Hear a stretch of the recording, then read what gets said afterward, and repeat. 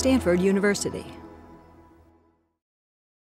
I'm Karen Cook, the director of the Institute for Research in Social Sciences at Stanford. We host a number of centers and various initiatives in the social sciences, and one of those initiatives is co-sponsoring the American National Election Studies, and we have several people in the audience who've worked on that project over the last, I guess, 6 years now. I think I'd like to mention that Chris Thompson is here, the executive director of IRIS. We have a guest here from Washington, D.C., Howard Silver, who's the executive director of COSA, the Consortium of Social Science Associations. So he just happened to be in town today. So we have a number of D.C. connections in the audience. But our guest today is Kathleen Frankovic, and she was here, I think, almost 5 years ago, 2004, at our conference, which was just after the presidential elections at that time. So we're very happy to welcome you back. Until last year, Kathleen had major responsibilities at CBS News and CBS News and the New York Times poll division for both design, analysis, and interpretation of a lot of their election studies. And since we're still reeling a bit from the most recent elections, we're very happy to have her here to try and make some sense of the midterm elections for us, but mainly to talk about the significance of exit polls and how we collect information from people about issues and voting, whether they voted or not, et cetera, after such elections. She has been since 1996, or was until her retirement, the senior producer for CBS News election broadcasts. And before joining CBS in 1977, she was a political science professor at the University of Vermont, having been educated at Cornell and Rutgers. And I believe at Vermont she directed the Social Science Research Center. She's co-author of several books, all about elections. They have catchy titles: the election of 1980, the election of 1992, and the election of 2000, and they've all been published by Chatham House. And she's also published many articles. One of my favorites is one that she published early on, which I think was one of the first academic analyses of the gender gap, entitled Sex and Politics, New Alignments and Old Issues. Yes. She served as the president of both the American Association for Public Opinion Research and the World Association for Public Opinion Research. She's also been a trustee at the National Center on Public Polls and the Roper Center, and I'm sure many of you have heard of the Roper Center. For many years, she split her time between New York and San Francisco, so I think she welcomes an opportunity to come back to the Bay Area, especially on such a beautiful day. But now she splits her time between New York and Hilo, Hawaii, so you're all welcome to visit her in Hilo. We have an apartment in New York that's vacant a lot. So, Kathleen, welcome back, and we're excited to hear what you have to say. Thank you. Now I'm going to put this away, and hopefully it will stay away for a long period of time. I like talking about exit polls. I've talked about exit polls for the last 32 years, defended them at various points in time, criticized them at other points in time, and I do think that they are a big deal, but they are at a crossroads. We are here in 2010 when there have been a number of challenges to the polls, when there have been a number of challenges. And that's what I'm really going to talk about today. Where are we with something that has mattered so much to us over the last several decades? And it's something that emerged from what the news media has pretty much always done. It's always called elections. It's always wanted to say who's won before anybody else has, for competitive reasons and also to try and mitigate electoral uncertainty. I mean, you may think about elections these days in third world countries. in developing countries where it'll take them weeks to count the results, but there seems to be some exit poll that's been done, and then there's an estimate of what the outcome is, and people live with that. The thing about news media in the United States is that they've used available technologies, whatever they are, from carrier pigeons for the Associated Press collecting vote counts after the Civil War, to, of course, to computers. I have a very brief little history. In the 1840s was really when same-day voting in presidential elections happened for the first time in most states. The invention of the telegraph made it very easy to transmit information about what had happened to central locations. The Associated Press is created. It's collecting information for various kinds of newspapers. Some are Democratic in orientation, some Republican, but they are there to tell us what has happened. In 1883, the Boston Globe established a pattern of finding key precincts that represented different kind of groups, precincts that maybe put together represented the state, collected information from them on election night, and reported that in the newspaper the next day. I mean, we're talking well over 100 years ago, with people thinking the same way that we think now about data collection on election day. In 1900, if you went to New York City, you would find that there were street lights and beacons that newspapers put out. You would be told if it pointed in one direction, it meant the Democrat had won. If it pointed in the other direction, it meant the Republican had won. Stereopticons would put up, I have an image of that later on, but stereopticons would put up images of maps of the United States and who has won those states. And even our controversies about reporting results early, aren't new to us. In 1916, in the election of Woodrow Wilson and Charles Evans Hughes, there were, because Hughes did very well in the Northeast, there were a number of newspapers on the West Coast who, in their afternoon edition on election day, reported that he had won. He didn't win. I'm dying to get my hands on one of those newspapers. I do have Dewey defeats Truman from the Chicago Tribune, but I'd like to get one of the 1916 ones. By 1920, radio emerges, and so you have instantaneous reporting of what happens. And here's the 1896 presidential election, and then a drawing of Hearst's monster bulletin board in New York. You see a map of the United States up above. The New York Times once put up a map of the United States and had lights behind them that would color the states differently once they knew who they had gone for, sort of looking very much like the maps that you see every election night, the red and blue ones. When the election was known in 1896, McKinley is elected, was projected up there to the crowd that went to downtown, or central New York, midtown New York, to find out what was taking place. Well, then we get to television, and we really get sort of advances in collecting data on election day. In 1952, CBS partnered with UNIVAC, and a UNIVAC computer was in a room relatively close to the studio, and it spit out information based on an algorithm that had been prepared before and on information from early reporting precincts. It relatively early in the evening said that Eisenhower had been elected, but the news reporters didn't believe that they could say that so early in the evening, so they kind of held back for a while before reporting it. Mike Monorobot was NBC's answer to that. It had a catchier name, but probably did about the same things. By 1964, the methodology for collecting election night data state to state was pretty much settled. There would be sample precincts in a state.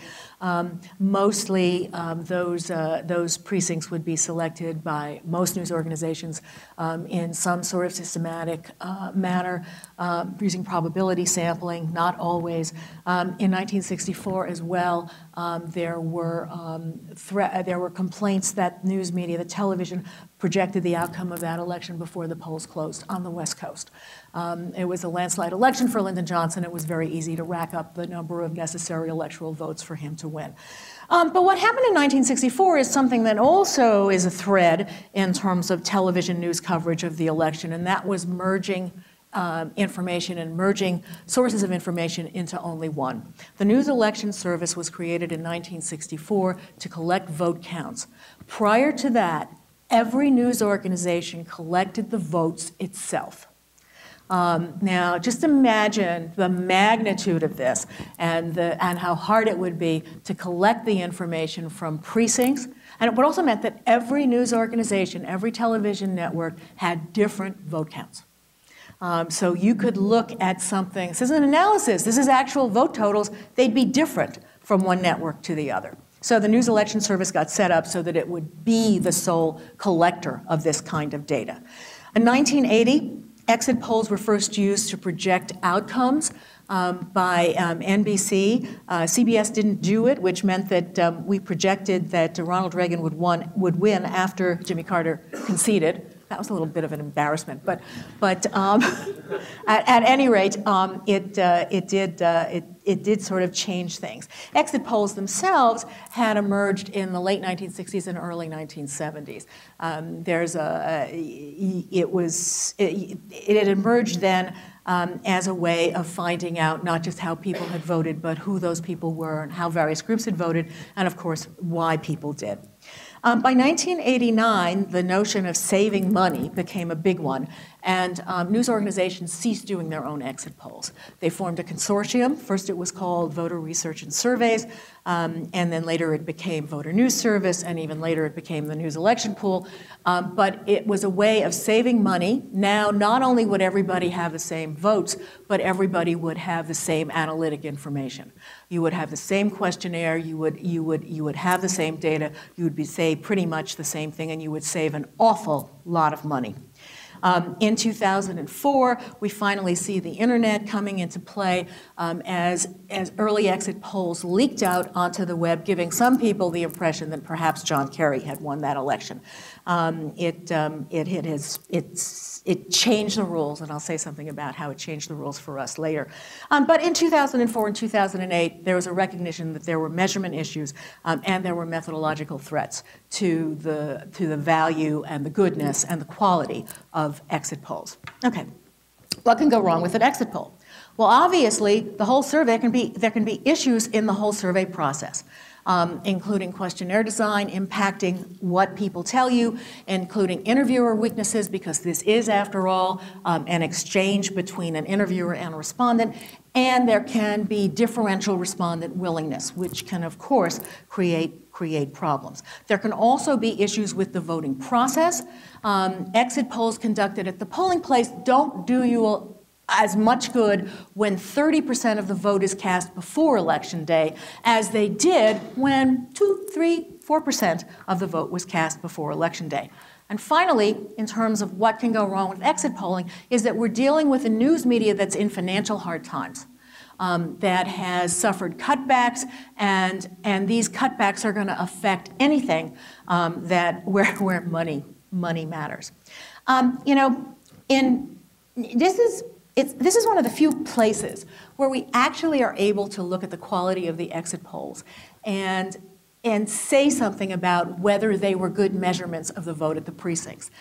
It's because in most places we can get the vote at the precinct level. And so we can look at sample precincts, we can look at the exit vote outcome, and then look at the actual vote that's there. That doesn't happen everywhere. It doesn't happen in Britain. It doesn't happen in many developing countries. And we have exit polls in countries that are out there, that put out there, and we have no idea if they are accurate. We tend to believe them because we think they must be right, but they may not necessarily be correct. You do exit polling, and it's outside, it's at odd places. This was a primary in Connecticut in the summertime. So I don't even have pictures of rain and snow and sleet. But here's this one, excuse me, that guy is your interviewer. He's handed off to these people questionnaires, and they're off there filling them out. But here's another precinct. This is in Alabama. Sort of different, little, not quite as high class. Another one in Alabama. This one is in Alabama. Notice it's the Meadowbrook Baptist Church. So, think about where you are voting and how that has an impact on whether or not you're going to be willing to fill out a questionnaire, or how it's going to have an impact, in fact, on how you vote. And here's another one from Alabama, a fire and rescue station. Make you think differently. There's very straightforward exit polling methodology. It's been in use for decades. The interviews are conducted face-to-face at a random sample of voting locations. Now, when I say face-to-face, I mean the questionnaire is handed out to the respondent face-to-face. It's not a face-to-face question and answer. It's fill out this piece of paper. Interviewers are stationed outside the polling place, occasionally subjected to local laws, but I'm going to talk a little bit about that later and how that's actually not too much of a problem. It's a paper and pencil questionnaire, and the interviewers phone in the data periodically through the day. Records are kept of non-response by age, race, and sex, and it's used in making some adjustments.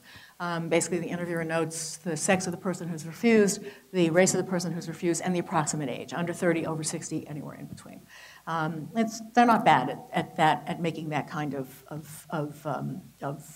correction and making that kind of estimate. But let's look at what can go wrong and how things have changed. Questionnaire design. This is the German exit poll questionnaire, recent German exit poll questionnaire. Who'd you vote for? First vote, second vote.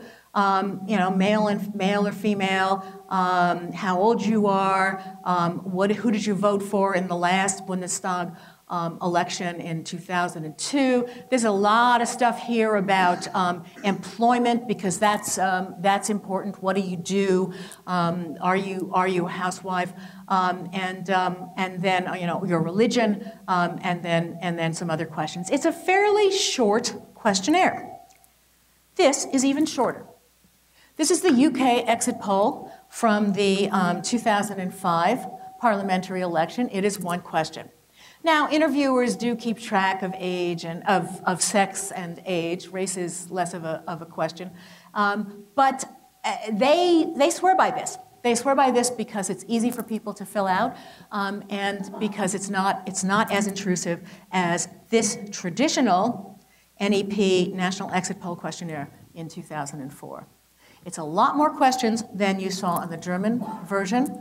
In fact, they're lettered, A, B, C, D. It goes up to AD. So that's 26 plus 4, that's 30 items, which you could think of as a burden. But it does also make the point how exit polls in the United States really are about analysis, and you want to find all these things out. You don't just want to know how people have voted.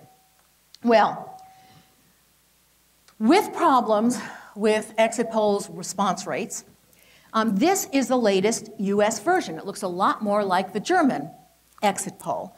And we only go up to the letter S.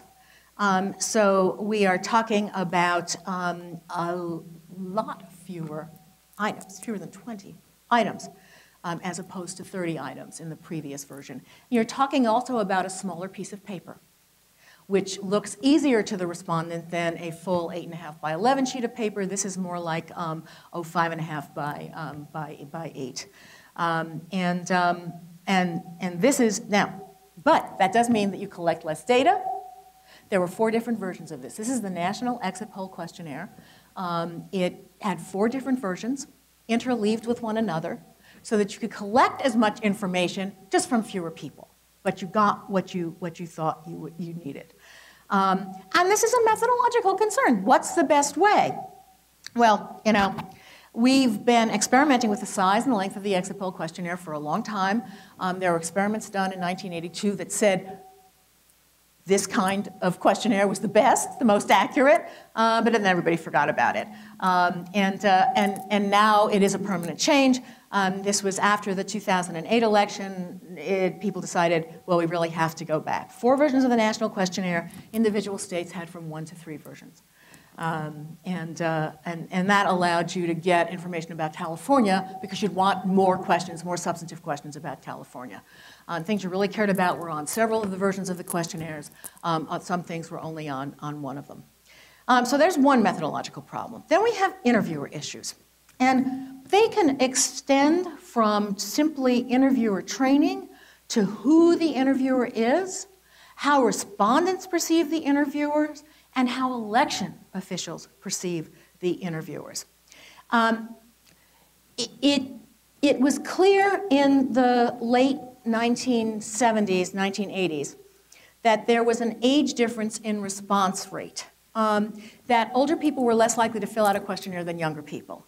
And you needed to have the interviewer keep track of who refused so you could do a weighting adjustment. Now, back in the 1970s and 80s, age mattered less in how people voted than it does today.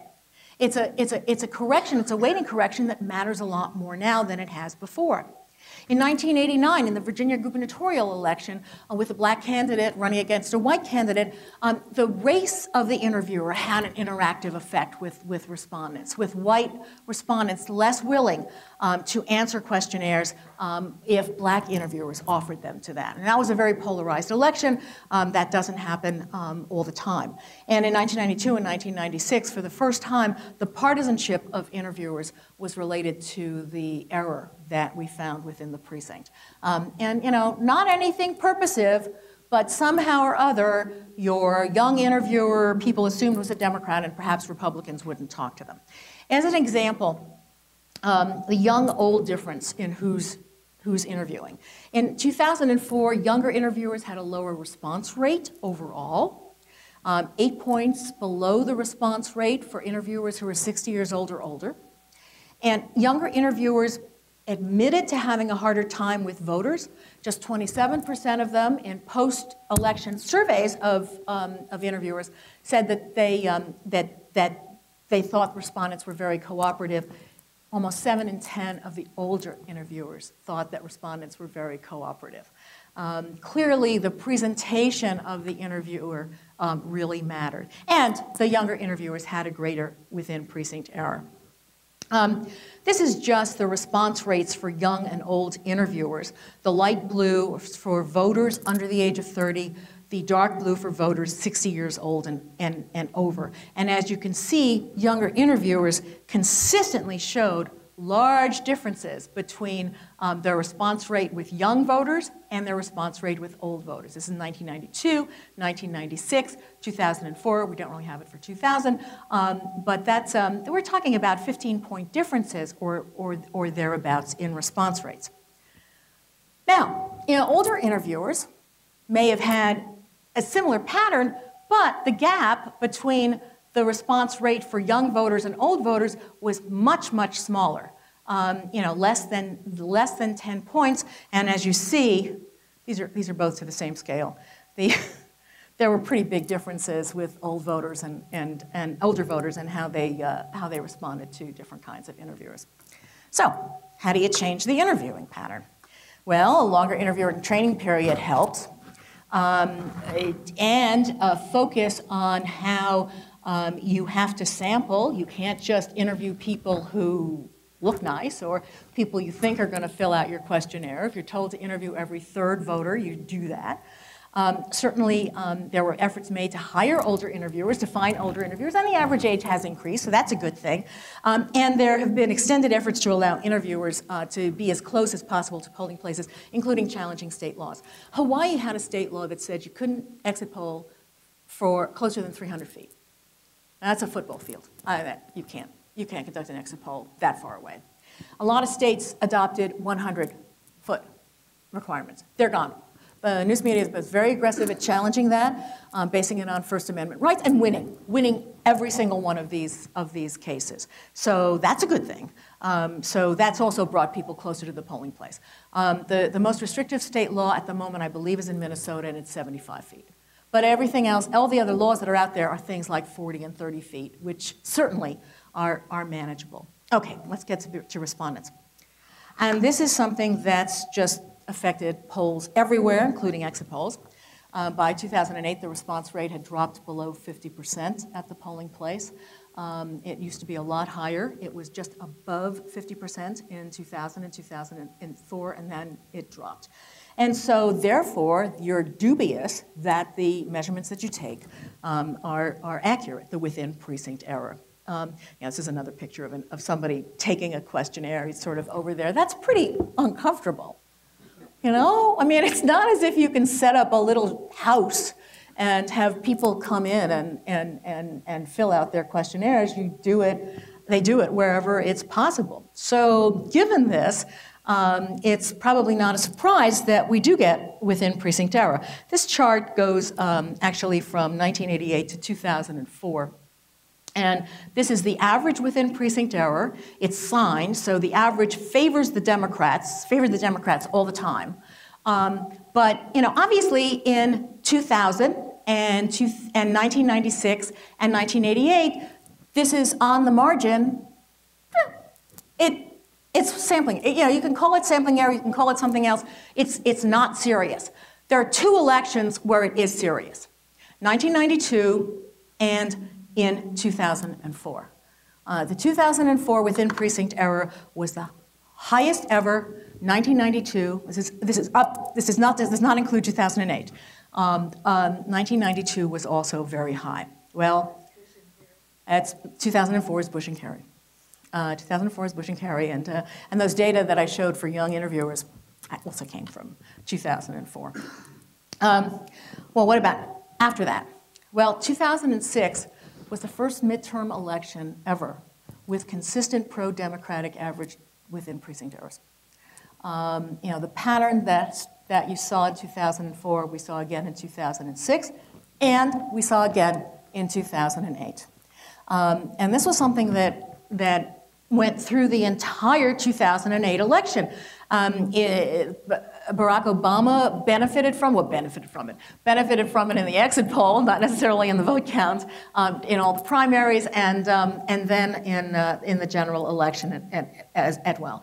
We think it's a combination of the lowered response rates. There's also clearly something going on with Republicans less willing to fill out exit poll questionnaires than Democrats are. Now, why should it be? Well, there are a lot of hypotheses about what causes those high within precinct errors.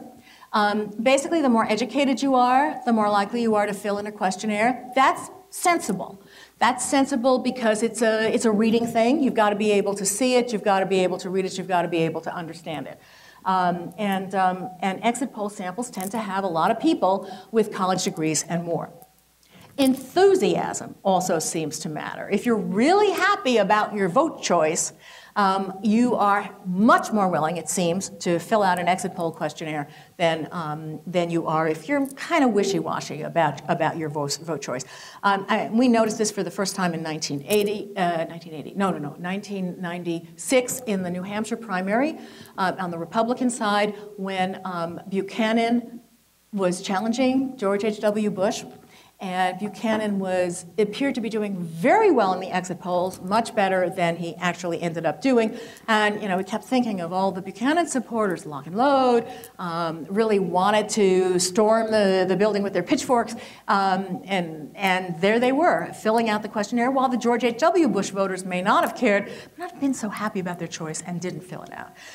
There's also the interviewer-respondent interactions. What's going on when older voters don't want to talk to younger voters? Are we missing more Republicans that way?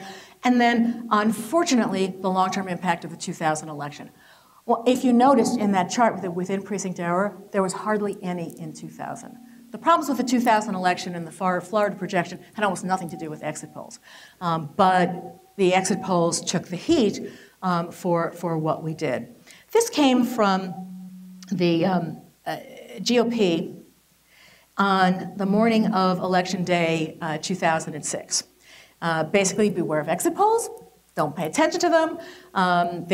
The GOP has not done well in exit polls because they're biased, because the predictions are inaccurate. And this goes on and on and on and on, finding people to quote, including Warren Matofsky. I'm quoted here saying something, and it just went on and on and on and on. This was basically the Republican talking points at the 2006 election. So these things kind of just do happen. There we go. I'm sorry. This Herb Asher is quoted. It kind of goes on. Anyway, so. You know, let's talk about enthusiasm as sort of the flip side of unwillingness. Those high WPEs all had high turnouts those years.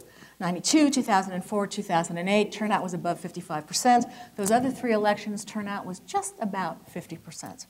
And people reported paying more attention to the election in those high WPE years than they did in other years. 2/3 of voters in 92 and 2004, 72% of voters in 2008 said they were paying a lot of attention to the campaign. You know, in other years it was fewer than half. So you have these elections that generate a lot of interest, that generate a lot of intensity, and that seems to make the exit polls look worse. There are other correlates. Larger precincts are worse, urban precincts are worse. Basically, when the sampling rate is high, 1 in 10, say, as opposed to 1 in 2, it's worse. Precinct partisanship in several years within precinct era was greater in precincts that had lots of Republicans. That's that long-term effect of 2000. And then, of course, the legal issues with interviewing. If you have to stand far away, your within precinct era was worse. Well, was 2010 better? Yeah, actually, that shorter questionnaire increased the response rate and reduced within precinct error. Reduced it to the point where finally we're back at a midterm election where there was no real signed big absolute, no signed error, average error. In other words, you couldn't say the calculations aren't finished, but you can't really say this benefited the Democrats a lot or benefited the Republicans a lot. But this was an election where high levels of enthusiasm favored the Republicans and not the Democrats. So perhaps that mitigated the spread that we had seen before. And various organizations, news organizations, conducted pre-election polls, asking people their willingness to fill out an exit poll questionnaire. In previous elections, there was up to a 15-point difference between the willingness of Democrats and the willingness of Republicans to do an exit poll. And that went down to 3 points in 2010. So that's good. I mean, you know, in a way, the nature of the 2010 election was good for collecting data about it on election day. Now, there are other ways. And the German exit pollsters, a number of years ago, decided they wouldn't even bother sampling at the polling place because interviewers would make a mistake. They basically would try to reach every voter at various times of the day. And just do that. And they're very happy with that. In the Philippines, up until very recently, they didn't even go to the polling places.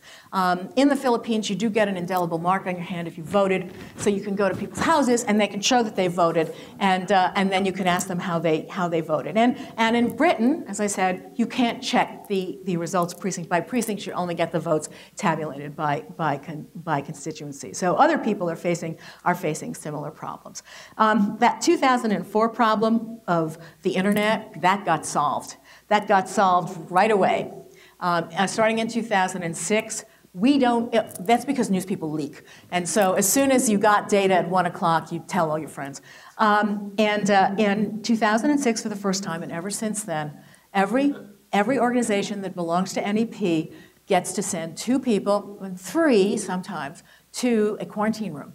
They take away their BlackBerries, they take away their Wi-Fi, and they look at the exit polls, and they study them, and they see if there are any problems. They then just deal with them, figure out how to deal with problems, and then at 5 o'clock, we all see it. And by 5 o'clock, there's not a lot of time to leak because you're working on your news stories, and it's worked incredibly well.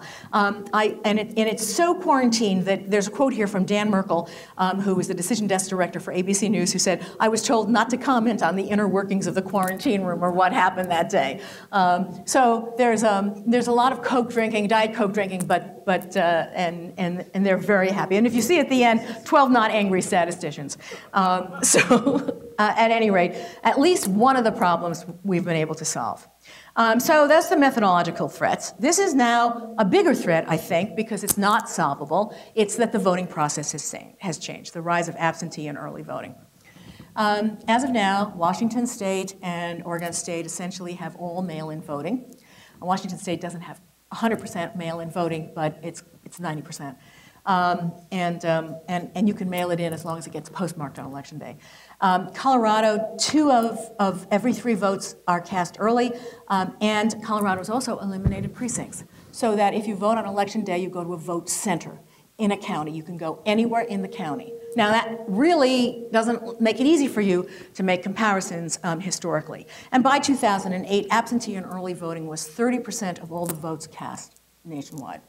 And it was more than half the vote in those 8 states. California, by the way, was just under 50% of the vote was cast before Election Day. And I don't have the totals for 2010. Usually what happens is absentee voting increases, and early voting increases in presidential years, drops down a bit in the off year, and I'm not sure quite what happened. Now, that means you have to collect information differently. And here's some of the changes. In the 1980s, only 3 states had enough absentees so that it felt it was necessary to do some pre-election phone polls of those people who had voted early. By 2010, there were 11 absentee phone polls, plus a national absentee poll. But that certainly didn't provide full absentee or early vote coverage, but at least it was a step in the right direction. By the way, that national absentee poll also included cell phones. It's a matter of asking the right questions in terms of have you gotten an absentee ballot, have you voted early, and then the same questions that exist on the exit poll questionnaire. But exit polls are only part of the data collection process now. And they're becoming a smaller and smaller part of the data collection process, which means that in 2 years, and certainly beyond 2 years from now, you may have to rethink how you collect data on Election Day. Finally, and this is maybe it's the biggest threat, it's what happens in financial hard times. The networks and the Associated Press pooled their resources and started doing that in the 1980s. But even though they pooled their resources and saved money that way, we're now, 20 years beyond that, and the savings of 20 years ago don't look like savings anymore. Particularly in the media environment today, it's still an expensive proposition, and efforts continue to reduce costs. In a way, you've got something that people do. It's become the currency of how we talk about elections, but it's not being done pro bono. It's not being done for the good of the country. There are competitive reasons for doing it, and cost is bound to be a factor. And as your absentee phone polls go up, the number of precinct samples go down, which means that in a state where you might have had 50 precincts before, now you maybe only have 40 because you've had to siphon off some of those resources for pre-election day polls. There's a contract that was signed in 2009. It goes through 2012. It'll be renegotiated after that. So I think we've sort of hit a point at which it will be interesting to see what happens once the 2012 election is over. A lot will depend on how well the exit polls do, but it also will depend on the nature of the media. Problem is as you improve methodologies, you also increase costs. Bringing cell phones into the national absentee poll increases the cost. You have to start thinking about whether you use random digit dialing, whether you use RBS, registration-based sampling. What's better? What can you afford? And these are hard calls that people have to make. And how do you decide where you do exit polls? You can't just say, you may not have the resources to say, we will do surveys in all 50 states. We'll do large surveys in 50 states. In 2010, states that only had governor's races, unless they were really big states like Texas, they might not have had an exit poll. Because from the national news media's point of view, it was the Senate that really mattered. That was the story. And it was nice to talk about the governor's races, but you weren't going to do that very much. And in some states, where there was, somebody was going to win with 80% of the vote, you have national precincts and your national exit poll sample, and you know what? You could live with 5 or 6 to make a poll closing projection so people would get the right information. It's not close in North Dakota. It's not close in South Dakota. It's not close in Hawaii. You don't need a lot of data to be able to say that. But you're now no longer relying on those exit polls. But the last question that you really have to ask yourself, and we don't know the answer to that, is where will all these news organizations be in 2012? And I don't know the answer. Clearly, there's a lot of care and a lot of interest in doing this, in collecting these data. These data are archived at the University of Michigan, ICPSR. They are made available, people use them, but where will we be and what will happen? So that's kind of my threats to exit polling and where we stand now. So I'll be happy to take questions if there are any. Yeah, Howard. That last slide was meant to refer to where they would be in relationship to exit polls, or where they would be in general. Take it however you like. There are lots and lots of cutbacks at all news organizations. And so, this then becomes a piece of this. And, I don't know the answer. I'm not part of that discussion. But I think, we should be aware that that's what people are looking at. How do we do this? How do we collect this information in a way that's less expensive, but still gives us information that we can use, that we have confidence in? It seems as if when they collect these individual questionnaires, they are handed open to the collector, and I'm wondering. No, they're put in a box. They're put in a box. They're put in a box. Okay, glad to hear that. Okay, that was number one. Number two was that I believe there was an analysis done here at Stanford and published in at least the New York Times that suggested the problem may not have always been with the exit polls, but with the actual vote counting in certain states and during certain elections that had to do with whether there was a paper trail from them. Yeah, the 2000 election is of course its own special case, and if you were relying on the exit poll only, there would not have been the misprojection in Florida. So that and when somebody wins a state by so few votes, it's actually pretty much anything can be the cause of it. But no, I think that when you're talking about the big differences that we saw in 2004, 2008, and 1992, that's not the vote counting at the precinct. That definitely is the exit poll operation and its inability to measure correctly what's taking place.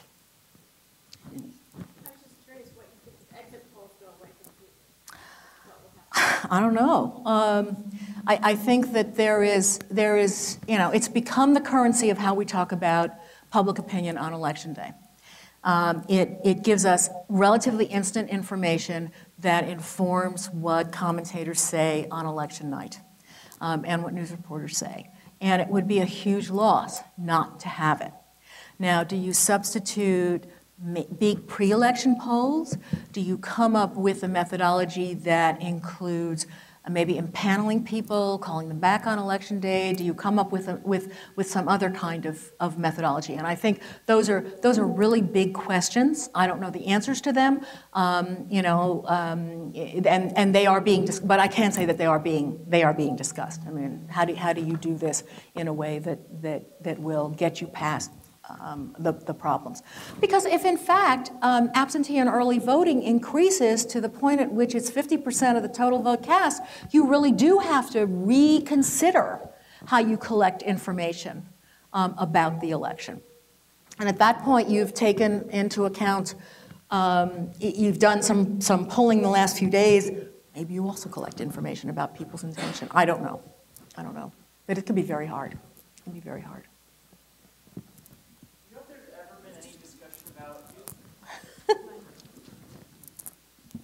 Do you know if there's ever been any discussion about the government having a role in collecting other data on people who are voting, about their, maybe an optional section about race or education or something on the actual they're ballot? selling the questionnaire to people who might be willing to spend money. Yeah, that would be nice. The answer is not really. But the last time I got a call from somebody saying, could I ask a question on the exit poll and we'll pay you, was probably a decade ago. So, it's, maybe that's the way to go. It would be different. Or we could sell space for advertising on the exit poll questionnaire. Now, you'll notice that one of the things is that we're still talking about paper and pencil. We're not talking about some sort of smartphone or PC related device. CBS did some experiments with a Pocket PC, and actually that's where those pictures from Connecticut and Alabama came from. We did some experiments with that. It was fascinating. People adapted well to it. If you make it look like an ATM, people are familiar with that. We were concerned about older voters, no problem. But we also found that we were suffering from the same within precinct error that was happening to people with paper and pencil. It didn't improve that. It was kind of nice because you had a steady stream of information throughout the day, because this could be sent to you every 10 minutes and updated. And that was very nice. But it is really very costly. I mean, if you start thinking about providing this, and 4 years later, you can't really use the equipment that you used today because it's going to be out of date. She's over there. So I know Nick Moon, doing the UK exit poll, has done a lot of work recently looking at trying to sample the same precincts regularly, and thus use ratio estimation to sort of understand how things are changing in those precincts as a relative thing rather than necessarily going at the absolute that we try to do. Is that a possibility? Well, we do ratio estimates because we can collect the past vote data from precincts. And most precincts don't change their boundaries from election to election. So we have the advantage that he doesn't have, that Nick doesn't have, because he doesn't have the actual vote by precinct. Well, maybe, but if you have the problem, you don't know whether it's because people really have changed or whether there is error in the, at 7 p.m. on election night. You don't know the size of the within precinct error. You don't know, and so yeah. I mean, I think that it's a clever way of dealing with changes in attitudes, changes in composition of the precinct, because you do have. Well, no, in his exit poll, you don't have anything. Never mind. So forget that. You could be. It could be a way of collecting that information. But yeah, when it comes to the vote, we actually know the vote in the previous election, so we can model to that. Has there been any studies about the relationship between the availability of exit polling and voter sentiment, voter engagement? Not the accuracy between the results, but rather, does the electorate really want it? Do they want that instantaneous results, and does it have any impact on their willingness to stay engaged as a voter?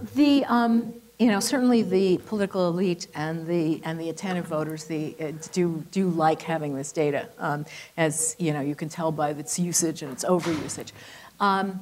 There's been no studies doing exactly what you suggest, and I do think though that if we didn't do it, people would miss it. It's become part of everything. At lunch today at the American Politics Workshop, I referenced a card that San Francisco Chronicle used to have in its places where you'd buy your newspaper. You put a quarter in and you get out a Chronicle. It's probably not a quarter anymore, but I had my husband steal one, and it said, "The latest polls show that people like to read the latest polls." So, there certainly is this expectation that people like this. So, and I think people may operate on that even without data. You ask people, we did this in the 1980s a lot, whether we should be doing this and reporting results, and people would say no. And there also is a theory that once a network projects an outcome in an election, people switch to other networks to see if it's true, to validate it, or to maybe kind of carry on the excitement of election night beyond the finality of someone winning. Yeah. Yes, I had two questions. One was, what was the purpose with these exit polls? Could we survive without them? Are there any other purposes that we don't know of, apart from the entertaining purpose that you mentioned? No. I would go much further than saying they're entertaining. I mean, I think that they do set the agenda for how we understand elections. If we didn't have them, Look, if we had to wait for the American National Election Study to tell us what happened on election night, people would be coming up with theories that might not be true and trying to make them so. I remember back in 1980 in the election of Ronald Reagan, and that was a really long time ago, the first election of Ronald Reagan, and the Republicans wanted to make the argument that this was a turn to the right. And they would have made that argument, except for the fact that the exit polls clearly showed that a big component of the vote was simply to get Jimmy Carter out of office. So that, yes, there was a slight conservative movement in the electorate, but if you don't have this kind of data, you're actually freeing politicians to make their own claims about what an election means. Yeah. We do collect information in Oregon and Washington all by telephone, all in the few days before the election. It is helpful when there is a clear winner. So Ron Wyden was easily projectable when the polls closed in Oregon, but Patty Murray was not. Even though the poll suggested she had a small lead, you wouldn't do that. You wouldn't do that because you don't have, that's a poll after all, it's just a telephone survey. You don't have precinct information, you don't have any other source of information. And in fact, nobody projected Patty Murray until several days later when she was declared the winner. So it was not RBS then? It was not done, the network exit polls traditionally are done RDD, which means you have to do a lot of screening to get to the people who have cast a ballot already. There is a discussion about whether you should be doing RBS because well, for a number of reasons. Should you be using RBS? Oh, it's registration-based sampling, so you sample from voter registration lists. The difficulty there is that you can't necessarily phone match the people on the lists. In some states, they're very good. In other states, they're less good, and you have to go to commercial firms to try to get the match to the person at that address. Yeah, because that's how you're going to collect the data. You're going to do it by telephone. So let's thank her, and there's a reception outside. Oh, cool. Thank you. For more, please visit us at stanford.edu.